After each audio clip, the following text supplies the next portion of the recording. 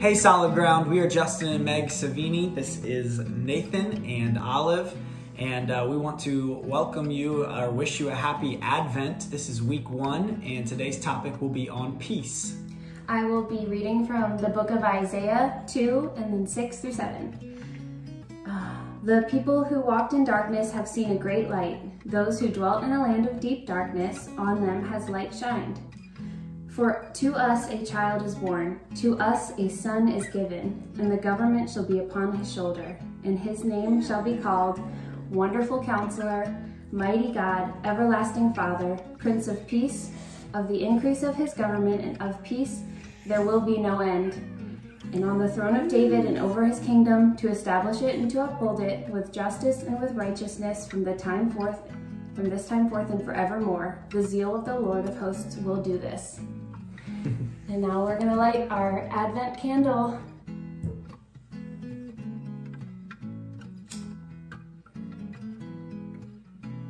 We're hoping that one will work better. Merry Christmas! Merry Christmas!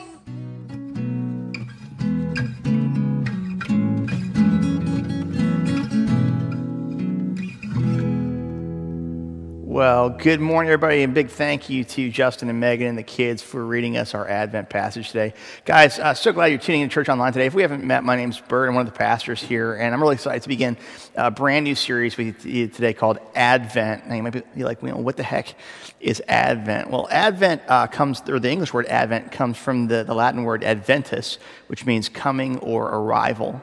And it's just about the Christmas season, going into Christmas itself, and it sort of reflects on the arrival of Jesus, the first coming of Jesus. And then as we reflect on that, we start to anticipate and get more excited about when he returns. And so usually at Advent, there's 4 sort of key Advent themes. We talk about peace, we talk about hope, joy, and lastly, love. And we'll be doing that in this series. And I'm excited today to talk with you about peace, because I think, number one, man, how many of us just need some peace in our lives? This past week I came across a Gallup poll back from 2019. This was done so pre-COVID, and basically what they did was they surveyed 150,000 people all over the world to test them for their levels of stress, just to see, were they feeling overwhelmed, or they feeling like they had too much on their plate.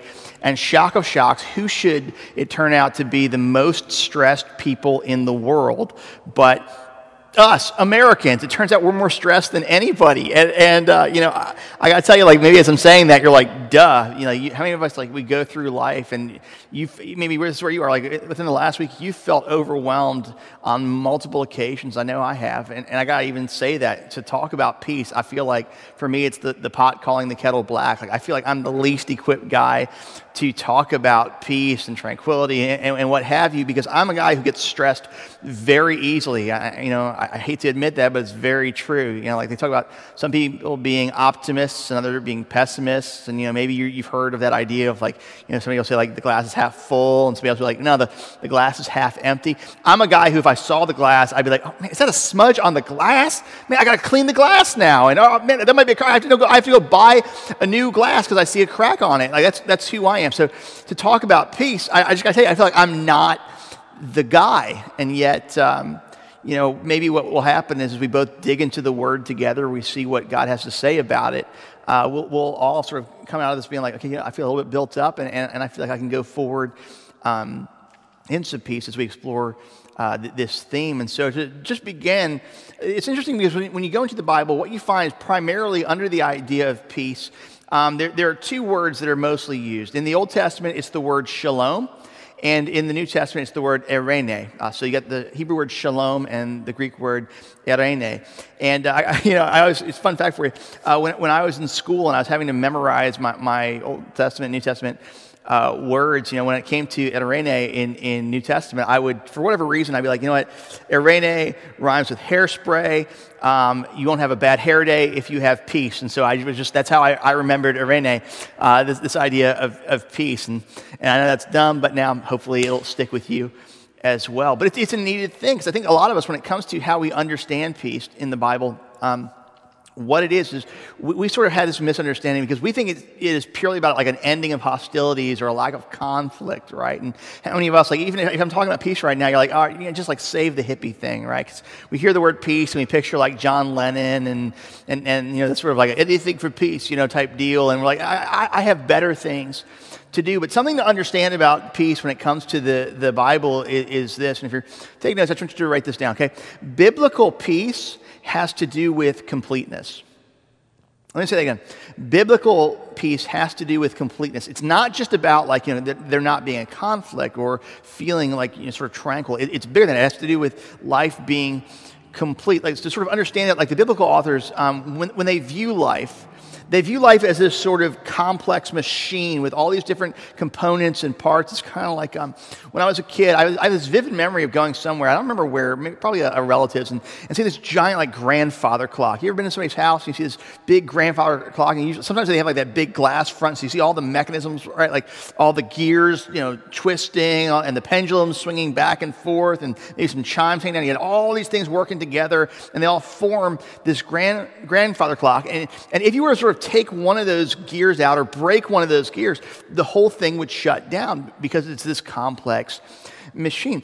In the same way, when it comes to life, the biblical authors would look at life and be like, listen, life isn't just one thing. It's all these different things working together at once. So whether that be health, whether that be sort of mental peace, whether that be relationships, whether that be success, whether that be, enjoying time with your kids or your job, whatever. It's like all these different things, and to them, that's life. And what shalom is, like the Hebrew word, is it has to do with this idea of all of those things being complete and all of those things working together. And so you find this word, and sometimes it's used to talk about like an end of war, but so often it's just so bigger than that. So for instance, there's a passage in Genesis 15:15 where when God speaks to Abraham and makes a covenant with him, he says this, he says, you, however, will go to your ancestors and look at this word, peace, and be buried at a good old age. And what he's talking about there is this idea of peace as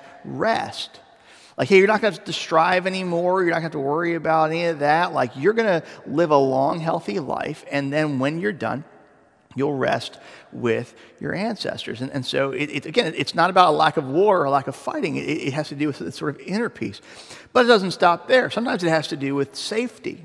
So you go forward in the Old Testament, there's a story of this guy, King David, right? Maybe you've read the story of David. David was the second king of Israel. God calls him and says, I'm going to make you king to replace the first king, this guy named Saul. And as you can imagine, Saul didn't take very kindly to that, and so Saul wanted to kill David.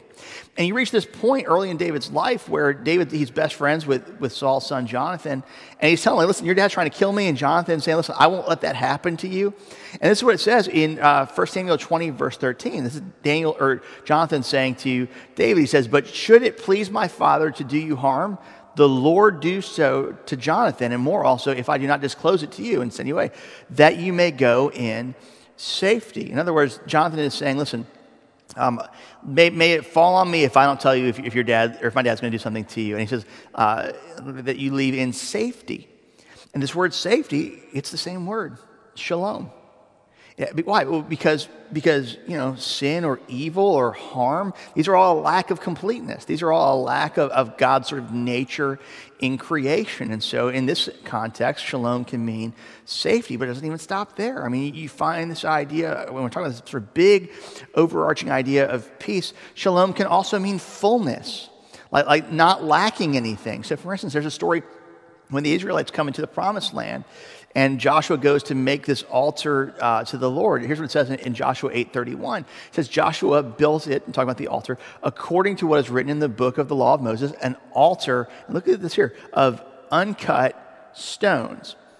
And this word that we translate as uncut is actually shalom. It's shalom, like complete stones.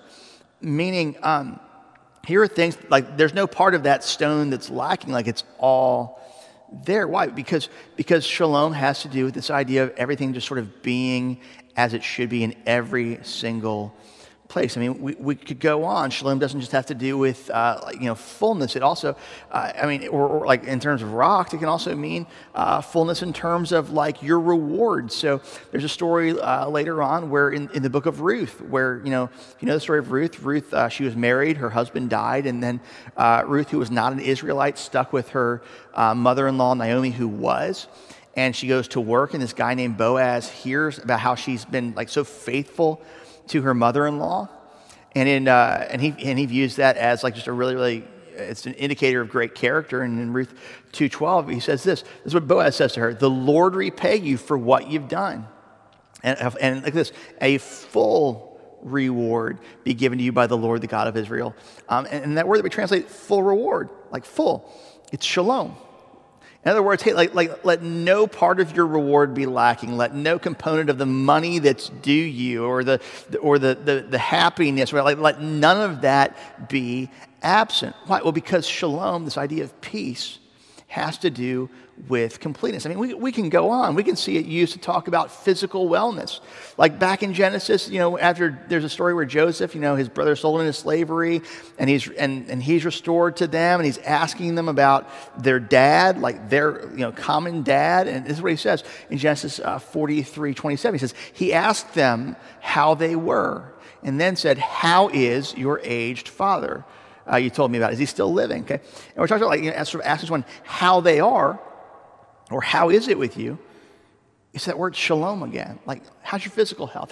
How's your mental health? Is it good? Are you healthy? I mean, you find David doing this all the time in 1 and 2 Samuel. Like, he'll ask his brothers how they are. He'll ask guys in his army. Because why? Well, because shalom, like we're talking about healing and health, well, that's part of completeness. It's part of the clock all working together. I mean, we find shalom in this idea of peace. It's not just that aspect. It also has to do with restoring things and making up where things have fallen apart or lacked. So there's this book in the Old Testament called Nehemiah, where this guy, after the city of Jerusalem is ransacked, this guy Nehemiah, he feels called to go back and rebuild the city walls, which is their primary defense. And so when the project is done, here's what Nehemiah 6:15 says. It says, "So the wall was completed on the 25th day of Elul in 52 days. And that word that we translate as completed is shalom. Like that the wall's not lacking any stone, that it's together as it should be.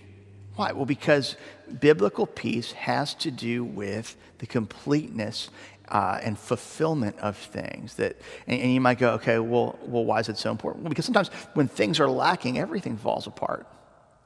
And the crazy part is as we look into the nature of creation, is as we look at the world, we discover that it's not as it should be, right? I mean, there's something in all of us that we look at things and then we try to explain different ways. So, if people just get their stuff together, things would be better in our lives. So we think, but we don't understand that nobody can get their stuff together because all of us are broken. Because there's a crucial component missing, even though all these other great things are there. It's kind of like this. A little while back, my transmission went bad on my car. If you can believe that or not. Like, I was driving, and then one day, I'm pushing the gas, and nothing's happening. I sort of coasted into my neighborhood, and I'm revving this engine, and my neighbors could hear me sounding like I'm driving something horrible, but just nothing's happening. And the crazy part is this, listen, most of the other parts of my car were intact. Like, I still had a steering wheel, still had a stereo. I still had a gas pedal, just wasn't working because there was this crucial component that was not there. And as you go into the Bible story, what you discover is that creation is lacking a crucial component in the way that it exists as well. Namely, and this is why there's a breaking of shalom. Namely, it's missing the ruling of God. Genesis 3 tells us this story of our first parents, Adam and Eve, who were charged with the care of creation and representing, like being sort of middle management to creation under the king, God. And they chose to rebel against him. They chose, in representing all of us, to want things to be done their way. And as a result of that, creation broke. Right? I mean, if you read the story beforehand, it talks about Adam and Eve's relationship and how it says they were naked and they felt no shame. Like there's nothing like going between the two of them. There's just complete trust. But right after they choose to rebel against God, like relational rifts abound. So you find Adam, and it says, like, he immediately just turns on his wife. He's like, it was her fault, you know. And then, oh, and also, God, it's kind of your fault that I did this. And you find Eve, and it says that, you know, she's going to basically have this unhealthy dependence on her husband now. And you find Adam being affected so that, okay, where there was peace before and wholeness, well, the shalom's been disrupted. And so now he's going to work by the sweat of his brow all the days of his life till he dies, you know. I mean, like, all of it breaks. And then the immediate next thing that you see in the next chapter is their kid, Cain, he murders one of their other kids, Abel. Why? Well, because peace has been removed. Shalom has been broken, because here's the truth. And if you're taking this, maybe you just need to write this down today. Rejecting God creates a lack of shalom. Rejecting God, the author of peace, the author of life, like, when you reject him, what happens is you lose all the sort of things that are associated with his character. And so that actually leads us to the passage that Justin and Megan read earlier. Because as we look at this broken creation, as we look at how, man, the world just is not as it should be, there's this prophecy that comes out that God won't leave it that way forever. Even though we've rejected him, even though, like, we haven't wanted him and his way of things, that someday God would set it right. And so you find about 800 years before Jesus, there's this guy named Isaiah. He's a prophet, lives in Jerusalem, and sort of the big message of the beginning of the book of Isaiah is simply this: hey guys, people of Israel, you've been rebelling against God, and now it's going to catch up with you. And so that's it. And in the middle of all this sort of prophecy, hey, you're going to be ransacked, and all these things these terrible things are going to happen. It's almost like as though Isaiah just kind of pauses and he looks to the future beyond the thing that he's prophesying about. And he starts to talk about this guy, this ruler. Remember, like our first parents and us, we've rejected the rule of God, but one day God would bring a ruler. One day God would bring somebody, a new Adam, so he would step into creation and restore shalom. He would make it all right. He would bring back the completeness, the peace, the healing, the health, the fullness, these things that we've rejected, okay? And this is what Isaiah chapter 9, verse 5 says. It says, every warrior's boot used in battle and every garment rolled in blood will be destined for burning, will be fuel for the fire. In other words, there's going to come a time where war is obsolete. There's going to come a time where, okay, all this battle gear is gone. And everybody's going, why? And Isaiah says, I'll tell you why, okay? Because, and this is verse 6, for unto us a child is born, to us a son is given, and the government will be on his shoulders. I mean, there's going to be this person who's going to set it right. It says, and he will be called. And I mean, okay, like, remember with Bible names aren't just sounds that you make. These are representations of a person's character. We talk about this a lot at our church, okay? He will be called mighty counselor, he will be called wonderful counselor, mighty God. He'll be called God. This guy, like a human being, yeah, he'll be called God. He'll be called everlasting Father. And look at this phrase, Prince of Peace, or Prince of Shalom. In other words, he will be someone who rules with the restoration of creation. And it says, and of the greatness of his government, and there's our word again, peace, there will be no end. He will bring a kingdom and shalom. He will heal all that's wrong with the world and everything that's been broken by the fall. And that's why, as you go to the New Testament now, right, and you look at this brand new idea of Jesus arriving on the scene. When you look at the Christmas stories, pay attention to how Jesus' birth is announced. It's not just announced as a king, but a very specific kind of king. Like, think about the story of the shepherds in the wilderness in Luke 2, where, you know, like the angels, they appear, maybe like you've heard of it, right? Like the angels, they show up and they announce from heaven the birth of the king, and here's what the angels say in Luke 2:14. Glory to God in the highest heaven, and on earth, look at that word, peace. Peace, now tserene, but same concept. Peace to those on whom his favor rests. It's peace in the fullest sense. It's not just peace as a feeling. No, it's better than a feeling. Sometimes, for most of us, like, we want peace only as a feeling because we think, I just want to feel better. But man, here's why we need peace that's greater than a feeling. Because feelings change all the time. Feelings can change based on what we ate and how much sleep that we had. Feelings are fickle. We need peace that's a reality. We need peace as a stamp on who we actually are. Think of it like this. I have a couple kids, and every now and then my kids, they get a little bit moody, as all of us do. They take that from their old man, I guess. And they'll say things that they don't mean, but they're so caught up in the moment that they believe it, So you're like, I hate you, right? Like you have a kid having a temper tantrum, or, I wish you weren't my dad, or, you ever have that one? Well, here's the crazy part. It doesn't matter what they wish. I still am their dad. Why? Because my relationship with them is more solid than how they feel. In the same way, when we talk about the peace that comes through Christ, we're talking about peace that's greater than a feeling. We're talking about an entire mode of existence because it's the restoration of shalom. The creation has been broken, but Jesus has come to restore it. I had a Hebrew professor say it like this in seminary. He said, man, if you're trying to just sort of encapsulate God's entire activity in the Bible, like what God is after in creation, in the world with you and me, he's after the restoration of shalom. He's after the recovering of peace and healing the world. That's why Jesus says it like this. As he grows up in John 14:27, he says, peace I leave with you. My peace I give to you. I don't give you peace as the world does. In other words, listen, like there are other kinds of peaces that you can encounter in the world. Like you can feel a certain kind of peace, or maybe there's like peace like treaties. There are countries at war and they sign documents to end hostilities. But the crazy thing about treaties don't change hearts. Treaties don't transform people into new people. They're just agreements to end a hostility. And Jesus goes, I don't give peace like that. I don't give peace that could be here one day and then gone tomorrow. No, I give you my peace. And then, okay, what's his peace? Well, his peace is his completeness.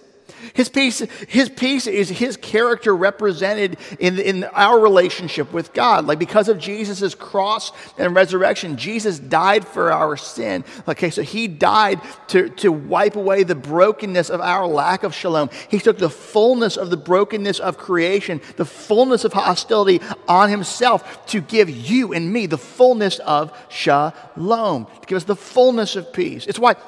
That's why Paul reflects on this, and he writes this in Romans 5:1. He says, therefore, since we have been, and I love this word, we cover this all the time, this word justified through faith. And what that word literally means is declared righteous. That like God, like with a legal pronunciation, we have been declared righteous. We've been given a standing with God. Since we have been justified through faith, we have, look at that word, peace with God. Through who? Our Lord Jesus Christ. In other words, through Jesus, we are not lacking anything in our relationship with God. Our relationship with God has been restored to wholeness. Why? Because Jesus has given us his. Jesus he's come into the world as the Prince of Peace, the restorer of creation. Because you and I, because of sin and because of our first parents, that relationship with God was broken. Think back to Genesis 3, what happens right after the man and woman sin? They go and they hide. They distance themselves from God. But now because of Jesus, there is no distance between us and God because he's given us his blamelessness. Jesus' entire relationship with God has been given to you and me. It's why Paul writes this in Ephesians 2:14. He says, for he himself, talking about Jesus, is our peace. He's our completeness. He's our standing with God. And Paul reflects on this and he talks about like how Jesus has done this even among people groups. In Ephesians 2:14 continuing, he says, like he who is our peace, who has made the two groups one, destroying the barrier. And he's talking about Jews and Gentiles. There used to be people who were a covenant relationship with God and those who weren't. But now all of us have been brought together under him. So this dividing the wall of hostility. By how? By setting aside his flesh and the law with its commands and regulations. His purpose was to create himself one new humanity out of the two, thus making, and there's that word, peace, that there wouldn't be hostility between human beings anymore. That no, we would be one people in him for those of us who have received him. And in one body, he says, verse 16, to reconcile both of them to God through the cross, by which he put to death their hostility. And how did he do that? And I love this just for you and for me, those of us who are Gentiles, okay?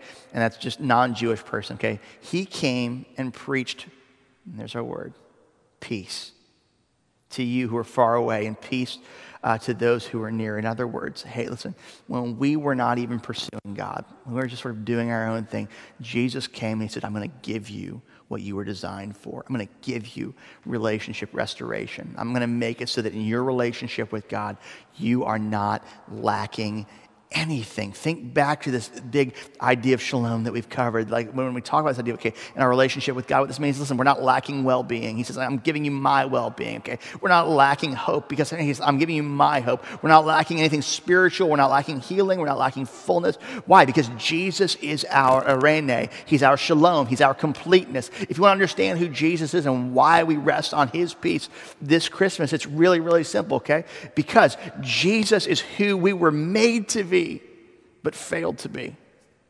And he gives us his life in relationship with God as a gift.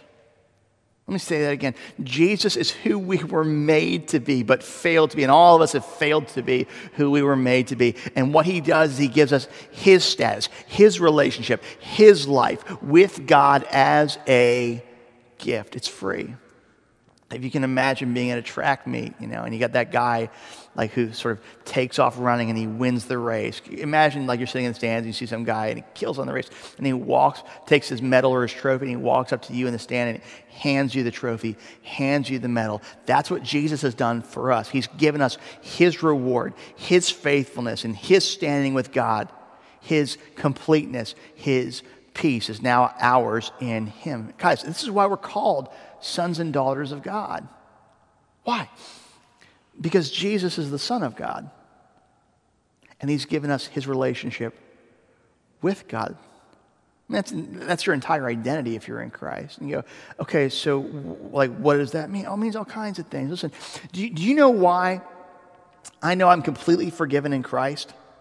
Because of Jesus' status. Because Jesus had no sin. And so therefore, if Jesus had no sin, there's nothing to hold against me because Jesus has given me his relationship with God. There's nothing to hold against Christ, okay? Do you know how I know that God loves me and how I know he loves you? Because the Father loves Jesus. That's how I know that, right? Because at Jesus' baptism, the voice comes down from heaven that says, this is my beloved Son. My beloved. And so he says it for you as well if you're in Christ. Listen, like you don't have to question if God loves you because you know that God loves Jesus. And Jesus has given that to you. Okay, well, how do I know that God is pleased with me? Well, okay, beloved Son, in whom I am well pleased.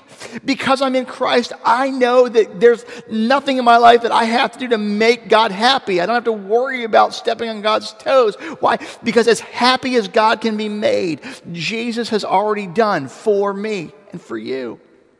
And he's given that to us. Why do I know that I don't have to fear bitterness or resentment or distance from God? So if I screw it up, God's like, I would have brought you in, but now I'm not going to. If you'd lived a little bit better, if you'd done it like a little more faithful, if you had achieved these things, if you were just a better version of you, why do I know I don't have to ever fear that kind of distance from God? Well, because there is no distance from the Son to the Father. Jesus has lived the human life perfectly, and he's given me that standing. And the only time there was ever, just check this, the only time there was ever distance between the Son and the Father was when the Son was dying to remove the thing that created distance from us to the Father. When Jesus was forsaken on the cross, it was to remove the distance to begin with. So now we don't have to have it. Why do I know that God hears me when I pray? Well, because the prayers of the Son are ridiculously answered in the Gospels, aren't they? To the point, man, there's this part in where Jesus is in the Garden of Gethsemane before he's crucified, and think about there's this point where Jesus says, listen, don't you think that if I wanted to, I could call my Father right now and he sent 12 legions of angels to help me? And his point is, listen, I'm exactly where I should be. I'm going to do exactly what I should do. I'm going to allow myself to be captured. But just check about that, okay? If Jesus had called for a way out, if he had said, Father, send these angels to get me out of this, I just want to point out, okay, that would have been him completely shirking his mission from God. And yet he had no doubt that the Father would take care of him. And if that's true of Jesus, if he was saying, listen, okay, if I walk away from God's mission, he still hears me. It's true of you. Am I saying you should walk away from God's mission for you? No. That's how heard you are by God. Why do I know that God will take care of my needs? Because Jesus never starved. and he went out on that. He chose not even to have a house. Well, okay, what does that mean? It means that God will take care of your needs as well because you have been given the status of relationship with Christ. Hey, how about this one? Come on, let me just say it. How do you know that God's with you when you suffer? Well, because as it turns out, like if we were to look at the suffering of Jesus, it turns out that was like you would look at that and you'd be like, oh man, like if ever there had been somebody who God didn't like, and yet as it turns out, it wasn't God's greatest distance, it was God's greatest faithfulness to humanity, okay? Like if you were to look at the cross of Christ, you'd be like, man, God has totally failed him, and yet you could not be more wrong. And if that's true with the worst thing that's ever been done, the murder of the innocent Son of God, that God's faithfulness through suffering abounded, how much do you want to bet it's true for you and me as well, for whatever we encounter here? No, we know that God is with us through we suffer, or when we suffer, because Christ has suffered on our behalf. He remained faithful, and so his standing with God has been given to us. And how about this? Come on. How do I know that I'm going to go to heaven when I die?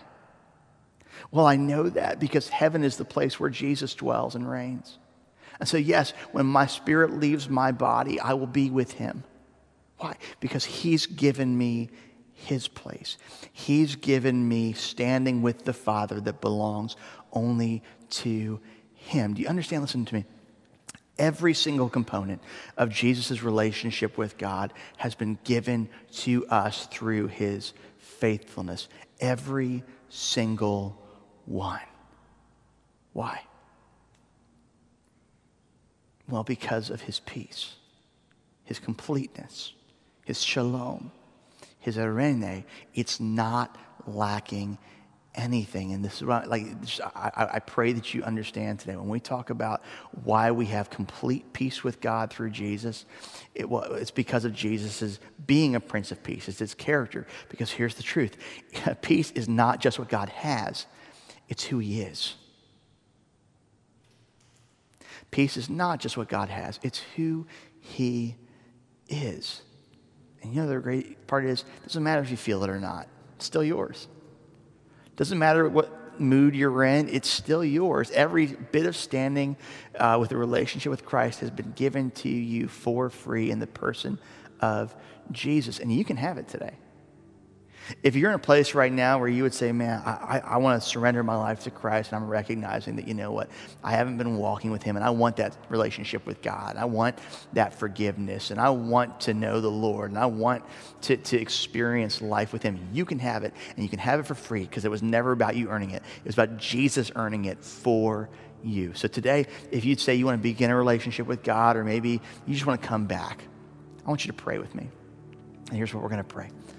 Heavenly Father, thank you for loving me. Lord, I believe that you sent Jesus to die for my sin, and you raised him from the dead to give me new life with you. I believe Jesus is my peace, my completeness, my right standing with you. Thank you for him living the life that I never could. In this moment, I hand my life over to you. I repent of my sin. I turn from living for me. I want to know you and walk with you. Please help me do that. In Jesus' name I pray. Amen. Amen. Well, guys, thank you so much for tuning into Church Online this morning. Hope that you have a great rest of your first week of Advent, and we'll see you next Sunday for more of this brand new series on Advent.